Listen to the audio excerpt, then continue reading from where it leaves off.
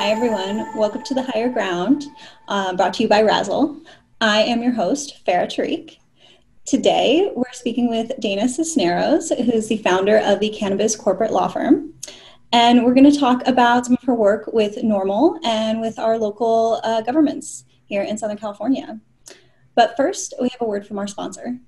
Apricot Analytics is a full-service product quality lab for cannabis testing and CBD and hemp testing. They have over a decade of analytical lab experience and have been working with cannabis products since 2005. Apricot Analytics understands the needs of cannabis and hemp producers because they were producers themselves. They know the challenges, the frustrations, and the dreams of cultivators and manufacturers. They get it because they've been there, and they're here to help. Apricot Analytics tests your products for the good stuff, like THC and CBD concentrations, and helps you identify any of the bad stuff, like pesticides, mold, bacteria, and heavy metals. For more information, go to apricotanalytics.com, or to learn more about their current investment opportunity, go to the Wrazel Investment Marketplace at wrazel.com. Hi, welcome back. Thanks for joining us today on The Higher Ground. We're here with Dana Cisneros. Hi, Dana. How are you? Hi, how are you? Doing well. So good to see you. I know in these times it's a little bit different. Now we're seeing each other digitally. I miss seeing your face in person. But I know we're keeping busy. And you've been doing some work with NORML here in Orange County. You want to talk a little bit about that? Yes, so I was just elected as the co-chair of the Orange County NORML's local licensing task force, which is pushing local legalization throughout Orange County. We are getting ready to launch a new campaign that'll be focused on Orange County, but anyone is, of course, welcome to reach out to us. We're going to be highlighting the faces of cannabis and the people who are really behind the companies that make our industry so great, showing the folks that are outside our industry, and especially local electeds and local officials, city staff, how important it is to acknowledge that these are real people, real business people with families that support the community, that take active roles in their communities, that, you know, especially with cultivators that love the plant, love the earth. These are socially responsible individuals. So it's no longer a thing where if someone uses cannabis that they should be looked at in a bad light, but instead we'll really use this opportunity to highlight all of the good that our industry has to offer. That's great. That's something I'm really passionate about and feel my responsibility to help break the stigma as a professional in the cannabis industry and a personal consumer. So I'm really excited to see that coming out of NORML. I know they're a really great educational resource and doing a lot of work with local governments. You know, in California, it's been legal here cannabis has been legal here for a while, but there's still kind of local level efforts that are going on, right? Yeah, so one of the greatest challenges that came with legalization in 2018 was that Prop 64 left the decision to legalize or not largely with the cities. So it comes down in terms of commercial activity. Of course, we saw a lot of criminal laws getting rolled back. But from a commercial aspect, a lot of the regulations come down to what the city, how the city chooses to deal with commercial cannabis activities within their borders.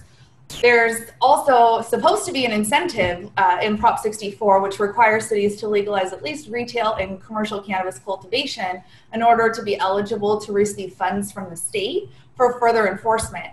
Most cities, by and large, in Orange County have not taken that step yet, even though Orange County did vote in favor of Prop 64 in 2016. So, still today, almost 3 years later, here we are, and we have only the shops that are located in Santa Ana that are licensed and legal on a retail level. We do have a number of cities coming up. We have Anaheim that's coming, although they're going to put it on a ballot. The voters will need to first approve a tax measure before the ordinance will take effect. However, we are looking for some assistance for local efforts in Anaheim to encourage the city council to vote in favor of legalization. Their next meeting is on June 9th. And then the city of Fullerton is also making its way through the process as well. And we expect to see a good number of retail opportunities come out of each city. Anaheim set their number at 20 for the time being. Fullerton, I'm not sure what they're going to do. I recommended 1 per 10 to 15,000, which is is very reasonable in the grand scheme of things, and cities can kind of wrap their heads around that. At least there's some rational basis connected to why they're issuing the number of licenses or making the number of licenses available that they can. A lot of it comes down to local zoning and properties that are located within those zones in order for operators to be able to engage in commercial activities legally. One of the reasons why I decided to partner up with Normal is that I was getting a lot of comments from folks in the industry about trying to help craft ordinances on a local level that would benefit their property or benefit just a pocket of properties. And as much as, I of course want to help my clients and advance their interests, legalization belongs to everybody. And so I wanted to work with a nonprofit organization so that it continues to belong to everyone, so that the efforts belong to everyone. So often we see operators come in and all these people participate in the process for 5 licenses, and it's all the same folks every time. And unfortunately, some of those larger businesses are no longer doing that well. So this is a really important step for local governments, especially given revenue reductions throughout the COVID pandemic. So we're going to try to seize on that opportunity, highlight the good in our industry, and try to push the ball forward. Yeah, I love that. There's definitely a lot of voices and different stakeholders in the industry, some of whom have more money or are better positioned sometimes to get their version of ordinance put in place. And really, we're seeing how much this plant affects people in so many different ways, uses it in so many different ways. And, I love that you want it to belong to everybody, because it does. There's, we're all going to be interacting with this plant in different ways. And if we kind of allow just a handful of people who just want to be license holders and maybe don't have the greater interest at heart, it's a little bit harder to think of everybody at once when it's just through that lens. Yeah, and we just saw a tremendous move take place last week in unincorporated Riverside County, where the Board of Supervisors just took the caps off of everything. So now it's just a straight conditional use development agreement process. It's not like any other business. This is cannabis. Everything is going to be more difficult for our operators than normal, but at least there's not this really onerous RFP process that people, granted, this is my bread and butter. People always hire me to write their license applications, but it shouldn't be that folks that are third generation, cultivators that have been living on the land their whole life, they have to gather the money up to come and hire an attorney just to figure out how to even say, hey, I'd like to participate in the legal system. So Riverside County, took an enormous step in the right direction, in my opinion, and took all the caps off. I'm sure we'll see a lot more retail open in the next 2 years. It does take a good amount of time to get these businesses up and running before they. Yeah, what does that mean exactly about the caps being removed? I'm not familiar. How does that work to allow more people, I guess, to access the industry? So when I mentioned before, when I said, Anaheim is authorizing 20, Fullerton, I'm not sure, but I made the recommendation of 10 to 15,000, 1 per 10 to 15,000 residents. Cities typically will put a cap on the number of licenses, especially for retail, that they'll authorize within their borders. They're very concerned about over-concentration of cannabis businesses in any one particular area, which is interesting because I don't think anybody ever cared before how many liquor stores there were. And it's also the inevitable result of some cities in the county completely outlawing dispensaries, right? We see this in Orange County, that they're all concentrated on one street in Santa Ana. Right. So they're trying to avoid that, but they've also created it. And that's zoning, right? Those are all very specific industrial zones. There's sensitive uses that we have to contend with as well. So cities can set different parameters. So they have to be a certain number of feet from schools, from K through 12, from daycare facilities, parks. Some cities throw in churches. Some cities throw in open space. The way they classify park is different. So each city is different, and that's okay. They need to look at what goes on within their own city. That was sort of the point. I don't think the point was ever, though, to eliminate access other than in one concentrated area in one city in an entire county of 3.2 million people. That was not the point. And so, but unfortunately, Santa Ana is the only city that's come along thus far. And I thought last year, when everyone in all the cities and counties realized that any delivery service can deliver into any city in California, I thought that would encourage other cities to open up, because that's just money on the table. Why would they not regulate that activity? Not to mention they can keep it safer by knowing what people are doing. They know which cars are on the road. They know the VINs and the license plate numbers that they can hand to the police department. And if they're not on that short list and they know you're delivering illegally, like those kind of things are not possible if you don't have a regulated system in place. So we're trying to be a resource, not just for the cannabis community, but for the cities as well, so that they have a place to go that's not wholly self-interested. Our only interest is making this the best, possible, legalization environment as we can, that's safe, and that's frankly competitive. Right now it's difficult when there's only 20 businesses in the entire county. It's not that much competition.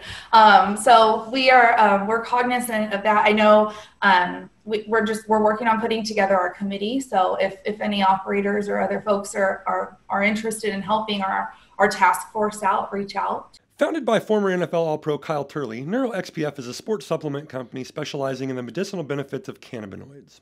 NeuroXPF makes and sells a full line of high-quality, certified organic, hemp-derived CBD products. All NeuroXPF products are THC-free. They use a special CO2 extracting process to isolate the CBD, working hard to preserve the terpenes in order to modulate the effects of their hemp-derived CBD. This adds that little extra punch to NeuroXPF products so they taste better and provide some beneficial qualities. To learn more about and purchase the NeuroXPF's products, please visit their website at neuroxpf.com. For more information about their current investment opportunity, please visit the Wrazel investment marketplace at wrazel.com. That's exciting that you've been appointed to that task force. What do you think that's going to look like in the coming months and years, maybe? So like I said, we're working on a campaign. We're currently putting together a more formalized deck. So we are approaching this professionally, and I think that's going to matter to cities. They're going to see, more professionalism come out of our industry. It's important, though, that they understand who the OGs are and how we got here. It's also important that they create equitable opportunities for people that have been disproportionately impacted by the failed war on drugs. It's important that we take a look at that, because it's not appropriate that people are making millions and tens of millions of dollars off of the same activities, that there are still people literally sitting in jail today for having done the same exact thing. And so there needs to be some recognition of that fact. One of the groups that we're going to be highlighting is My Green Network. They are the first shared use facility in Santa Ana, I believe in Orange County as well. They're a manufacturing company. And so the shared use licenses allow sort of one larger operator to come in, occupy the space, and then other small operators that engage in infusions or packaging and labeling can come in and rent out the space for a set time period. So it really reduces the barrier to entry. The amount of capital required is significantly lower. I just talked to one of the owners of My Green Network like 2 weeks ago, and he let me know that 18 companies have already signed up with them to take advantage of this. And they help with licensing and distribution and everything. So I would love to see Orange County, be small business friendly, not just a place where, we see large operators, but be small business friendly as well. We miss a lot of the edible brands. They went away with the legacy market. So we're looking forward to seeing more opportunities created for the people that really paved the way for legalization. Yeah, I think this barrier to entry issue is a big one across the country, especially, it's interesting because California has been seen from the East Coast perspective. They see California and Colorado as states that have a relatively low barrier to entry compared to some of these newer states that have gone online that literally have like 10 operators, and they're all, larger operators. But I think the money issue in being able to get a license and operate and hold a space really prevents a lot of people, a lot of the social justice component and the equity programs. It really plays into that. So I love to hear that work you're doing. How can people find out more about that? I'm sure there's a lot of people who are trying to start up businesses or smaller operators who would love that support. or to find out about where there are states and programs going on that might be easier to get spaces? I mean, yeah, that company I just mentioned is My Green Network. I didn't know it at the time. They had an open house in Santa Ana, and I try to make it a point to support any business in Orange, any cannabis business in Orange County. So not knowing anybody and not knowing who were the owners, I went. I actually even put it in a newsletter. I blasted about 12, 15 people I know ended up going. And then one of the owners was giving tours, and the gal who was serving drinks kept saying, "Oh, you'll meet Ken in a little bit. You'll meet Ken in a little bit." And then comes Ken, and it's Kenny Wang, who was my friend from college and law school. We went to both together. So it was, and I haven't seen him since law school. So it was exciting to see him in the same space as me, and doing really good work. So that's My Green Network. So if there are smaller operators in the manufacturing side that need space and kind of got left out of legalization, they have that opportunity.